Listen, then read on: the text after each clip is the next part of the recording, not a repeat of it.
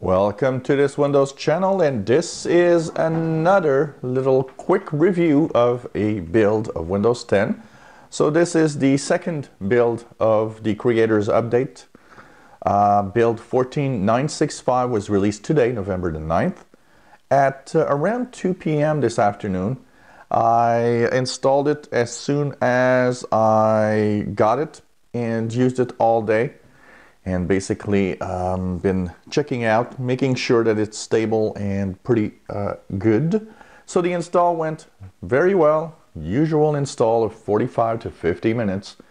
Pretty standard for this old Core i3 PC. And of course, as the bottom right, you see here, evaluation copy build 14965 of this new update. So this is another build. It's pretty stable. It seems to work well. And, you know, pretty much everything I've done, I've gone on the internet, I've done a lot of things. It works great. So what's new in this build? Well, first of all, one of the new things is controlling an external monitor from tablets just got easier. So now when you have a tablet and you actually have an external monitor, one of the problems that sometimes people had was driving content on the second display with a tablet, but you don't have a mouse or a touchpad attached.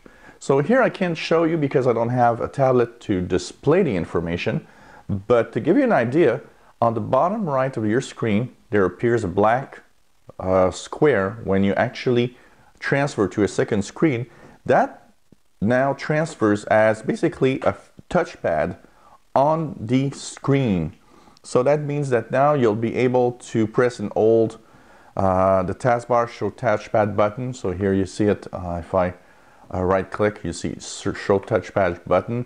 Now that doesn't work because this is not a tablet computer, but you will have a pad that appears, and that does help you work better with a second screen using your tablet and basically a touchpad that is on the screen of your tablet that enables you to work better in Windows 10. So that's not a bad idea, actually.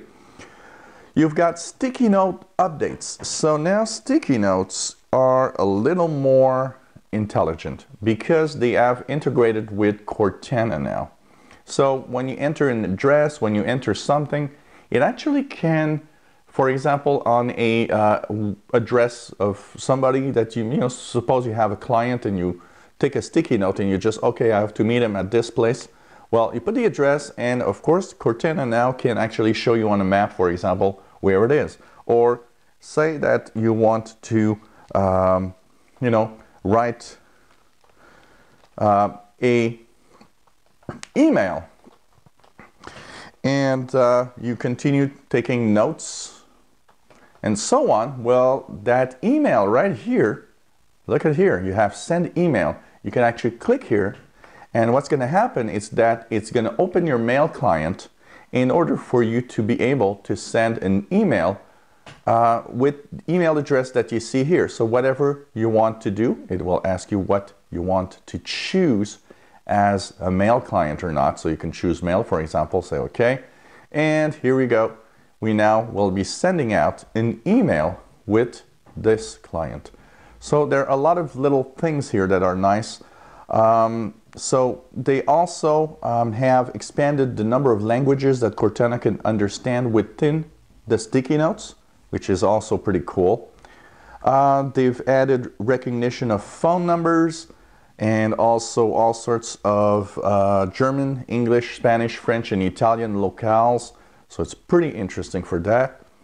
Also, basically, the sticky notes, when you first start them, they will basically ask you, do you want to enable insights?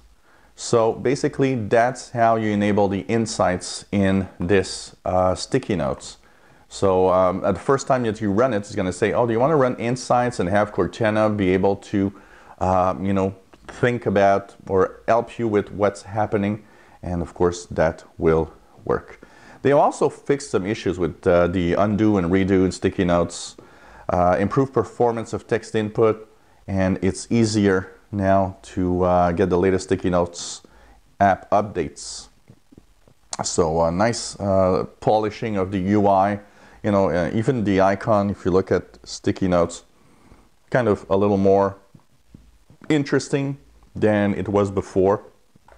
So I think that will be a pretty sight for sticky notes. And depending on what you do, you see here you got the settings icon, enable insights as you see here, and of course app statistics in order to Microsoft to get information about what's working or not.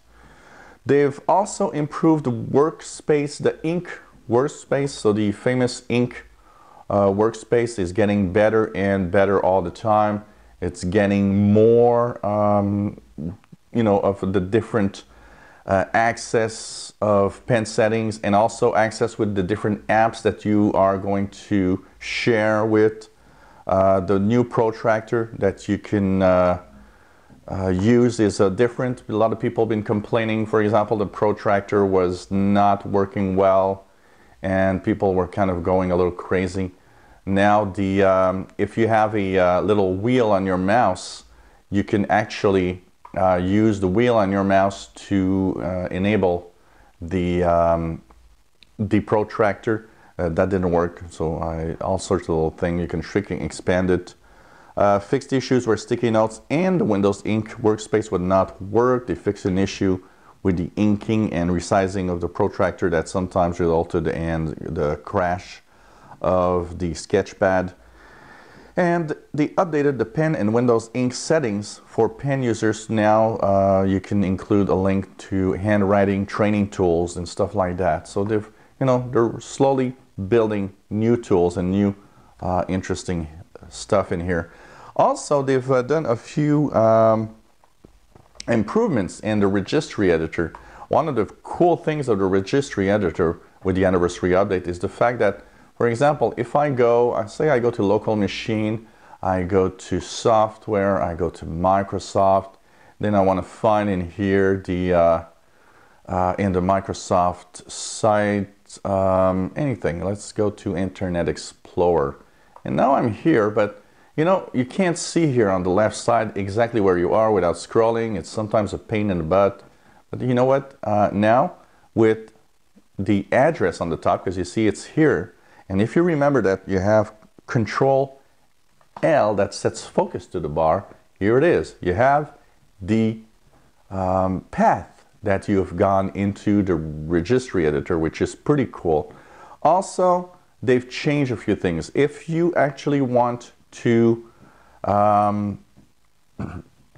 use copy a path, for example, and when you're sharing it with somebody, now you see here it says, computer, HKey, local machine, software, and so on. But a lot of us that use the registry regularly don't need to have the full name of HKey local machine. We know that we can use HKeyLM, which we know what is. So HKeyCR, HKeyCU, or HKeyLM, we know which one it is.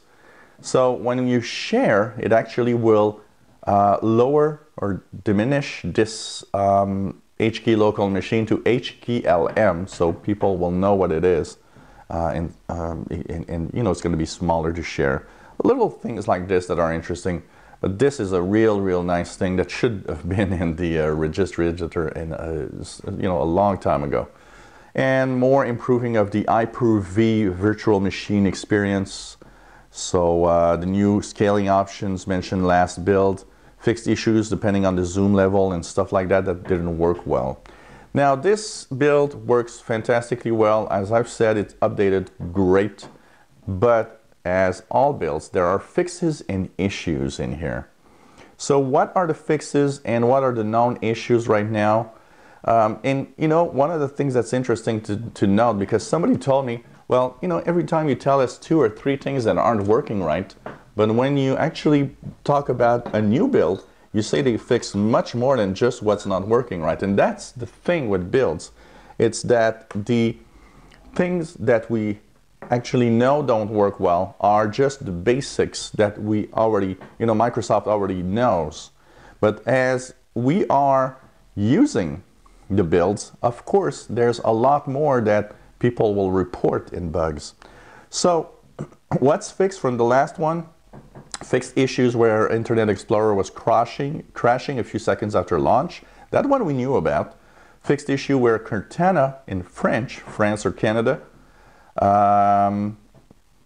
take a picture, video, or selfie when you were saying prendre une command was redirected to a Bing search rather than opening the camera app. They made some graphics improvements so the system will now respond better to the Windows L command when pressed while playing a full screen game. Updated the Alt F4 shutdown dialog to better respond to the DPI changes with external monitors. They fixed an issue where File Explorer might crash when creating or renaming a folder on a network share. Fixed an issue resulting on text from the Outlook calendar tile on the start menu being slightly fuzzy. Fixed an issue where deleted files might reappear in File Explorer with a 0 byte size. Fixed an issue resulting in a Windows default lock screen window sometimes appearing after login. Fixed an issue for File Explorer crashing after right-clicking an app in the Task Manager and selecting Open File Location. They fixed, also they've updated the migration logic so that going forward from build 14965, all your user account control settings, startup shortcuts, and File Explorer folders that have been pinned to the Start menu will now be preserved across upgrades. Fixed an issue resulting in vertical lists written in XAML, such as those found in Groove Music, unexpectedly animating in from the side. Fixed issue resulting in Cortana crashing if you type create an appointment. Fixed an issue with Microsoft Edge after canceling a file download. The progress bar for the next file downloaded might appear to be stuck at the point where it was on the old file. And they fixed issues with input method editor periodically showing the candidate window in the upper left corner of the desktop not being able to enter text into Office 2016 apps. What are the known issues here? Two things. Double clicking on an Excel document to open it from the File Explorer will crash Microsoft Excel. So the workaround is to open the document within Excel. Let's try it. I got Excel here. I'm just curious to see if we'll be able to recreate this. So let's open an Excel sheet and just try it. You know, it sometimes doesn't happen on all builds, but let's try it out and see if an Excel sheet will crash here. So let's put a value here. Here we go. I'm going to File, and I'm going to Save As on the desktop. And here we go, desktop, this PC, test, and we'll save. And here we go. So now I've created something that is, I think it was on documents that I've just done this, I believe. You know, that's when you're not looking exactly what you're doing. Yeah, test is here, double click.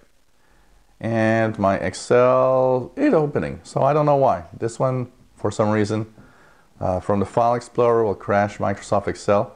This one seems to work for me. I don't know why it's crashing. For some people, it seems that it's crashing.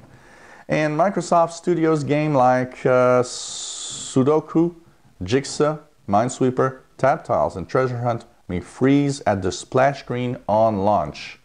So if you have any of these installed, I don't know if I had one. If I had one, it was Jigsaw, maybe. Yeah, Magic Jigsaw Puzzle. Let's just try it out here. I don't know if it's crashing or not. Yes, it might. It's kind of longer than it should be. This is usually not stuck here. So this, oh, it is maybe going forward. I don't know. But it's much longer than usual, I can tell you that. Yeah, it is stuck here. So basically it's not working. So it is one of those stuck apps for sure. So, and of course there are nothing major right now, but you know, you can check it out. And remember to check the feedback hub. That's where you can enter and, you know, talk about problems you might have, things that are going wrong, things that should be better or not. So this is an important thing to check for. And don't forget that there are some really cool activities. It's the Bug Bash for November. You can try out different things. So here, for example, add support for different language. And you click, and it's going to tell you what you need to do. And you will just try to do all of these things and click done when it's finished. And of course, as you see here, I have 3 completed quests for now for November. And these are made to have you working around your insider preview and make sure that it's working right. So why not try it out? The Bug Bash is a good thing. And you know what? We know that some people that actually are completing quests sometimes receive freebies. So who knows? Maybe you could get some little freebies from Microsoft. So this was the build 14965, working great. No crashes. Of course, I want to know what you have, or do you have problems? Is something wrong? Is the install going well? If you're an insider, please share your own comments with me of what's right, what's wrong, and you know, what you found maybe that could be a problem or not, and what you think of this build. If you enjoy my videos, please subscribe to my channel. You'll be informed when new videos are online. Give us thumbs up, and by subscribing, you'll know when new videos are online. I hope you enjoy our little reviews of the latest builds, and thank you for watching.